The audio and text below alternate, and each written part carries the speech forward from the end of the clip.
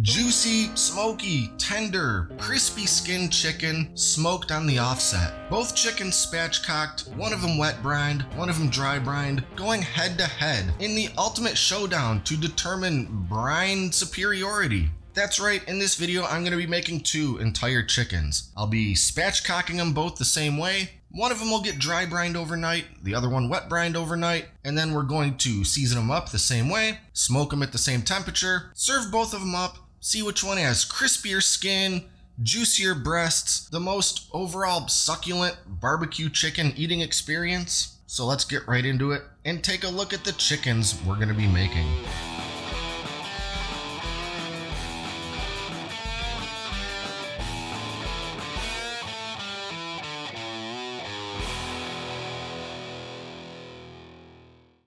And here we have two ordinary chickens from the grocery store, giblets removed and patted dry with some paper towels. And I am a big fan of spatchcocking chickens when roasting or smoking because they cook more quickly and evenly. If you've never spatchcocked a chicken before, it's incredibly simple. First, I'll slice a shallow cut on either side of the spine just to sort of guide where I'm going to snip with my kitchen shears. And with a decent pair of kitchen shears, it's pretty easy to snip right through everything on both sides of the spine, and then just pull it right out of there. And I'll save this for the next batch of chicken stock I make.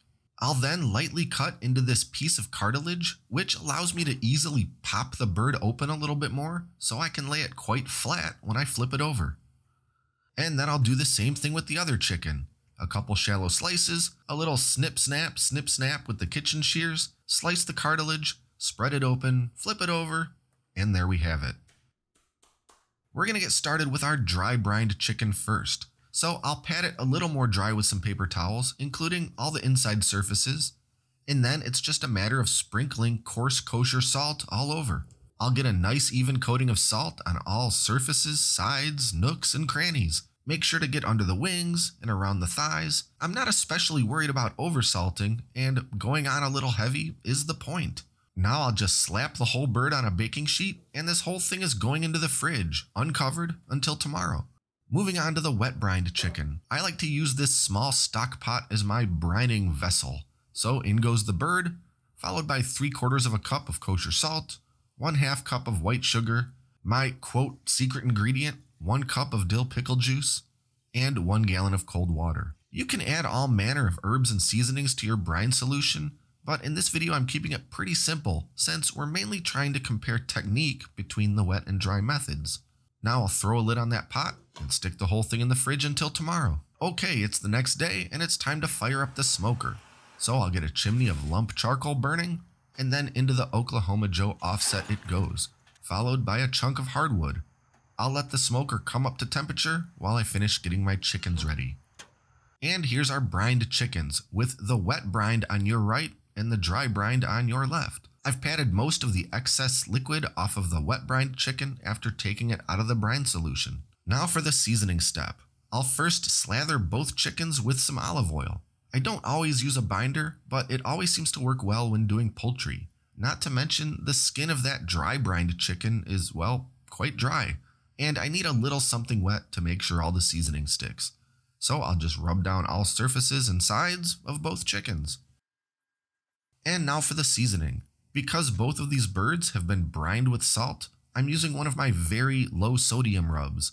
If I used a pulled pork rub or something with a higher salt content, I would definitely worry about oversalting. So I'll go on pretty heavy with my low sodium seasoning rub, once again making sure to get all the sides, nooks, and crannies, and so forth. Now the smoker is cooking away at somewhere between 275 and 300 degrees, so in go the chickens. And of course I'll put a thermometer probe into each one, so I can keep a close eye on the internal temps. I'll let these smoke away for a few hours, and we'll check back in a little later.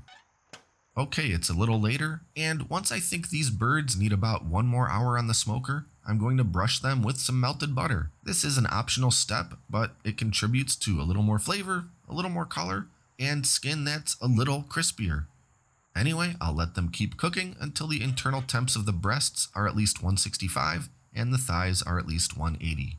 Jumping ahead another couple hours, and both chickens are fully cooked and out of the smoker. The wet-brined chicken actually needed nearly a full extra hour to reach 165 in the breasts, so I had the dry-brined bird staying warm in the oven in the meantime. But now they're both fully cooked and rested, and it's time to start digging in and see how we did. The wet-brined chicken is on your left and the dry-brined is on your right. You can definitely see the darker color on the wet-brined, surely from having been in the smoker for that extra time. The first bite I want to take from each one is a leg. I don't know why, but the leg has always been the first place I reach for when cooking a whole chicken. Let's start with the dry-brined, followed by the wet-brined. Well, both are delicious, and there's not an incredible difference between the two with regards to taste, texture, or skin crispiness. But to give that skin a real taste test, I'm going to just peel off the skin from a couple thighs and see how they compare. And they're pretty similar. The wet-brined may actually be slightly crispier. Is that because of the brining method, or because that bird was cooked longer? I guess maybe a combination of both. Next, the part of the chicken that's easiest to screw up. The breast. I don't really care about the skin on a breast. What I'm looking for is tenderness and juiciness. So I'll cut a breast from each bird, and I want to taste a slice right from the middle of each breast.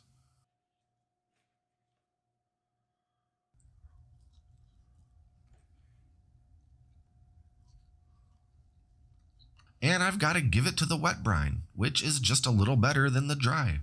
The skin on the legs and the thighs and the breasts, pretty consistent. A little bit different though between the dry brine and the wet brine. Personally, I think the wet brine skin is just a little bit crispier. The dry brine skin, crispy, but just a little more, I'll say, leathery. Is that exclusively due to the method of brining, or does it have anything to do with that I had to cook the wet brined chicken a bit longer? As far as the meat and the juiciness goes, I think across the board, I prefer the wet brined. In recent history, I generally do a wet brine because of how successful it comes out. This, of course, the only time I've done a side-by-side comparison like this, but I can really get a sense for which one I prefer. And as I said, I think across the board, I prefer the wet brine. It's hard to go wrong with thighs and legs. They're all going to be pretty juicy. What really stood out here is the breast meat between the two. The wet brine, I guess to no surprise, is a bit juicier than the dry brine. The dry brine breast meat, just a little bit dry. And again, I cooked both of these to the exact same internal temperatures, so it really does come down to technique with that regard. All that being said, there's absolutely nothing wrong with doing either method, and both came out quite delicious. But since the whole point of this was to do a definitive experiment to decide which way I'll pretty much always do it from now on, it's gonna be wet brine. And to clarify, I'm pretty much talking about when I decide to spatchcock and smoke an entire chicken. If I'm just gonna throw on some chicken thighs for dinner, well, I'm probably not really firing up the smoker anyway, and I'm gonna do some direct heat barbecue. In which case, I probably wouldn't do any kind of brine. I'd rub it in olive oil, season it up the way I like it, and just cook it over kind of medium-high heat. The skin gets very crispy that way, and the meat is perfectly tender. But it's hard to screw up a chicken thigh anyway. When we're talking about a whole bird, especially if you're gonna go through all this effort to smoke it, serve it to other people, that's when I think the overnight brine really shines. Anyway, there you have it, my little experiment and my 2 cents on which is maybe the preferred method, at least for me. Be sure to like and subscribe and stay up to date with all our latest stuff, including future smoking and food experiment videos. And consider supporting us on Patreon at patreon.com/Great Lakes Country. Thanks for watching, and until next time, I'm John, and this is Great Lakes Country.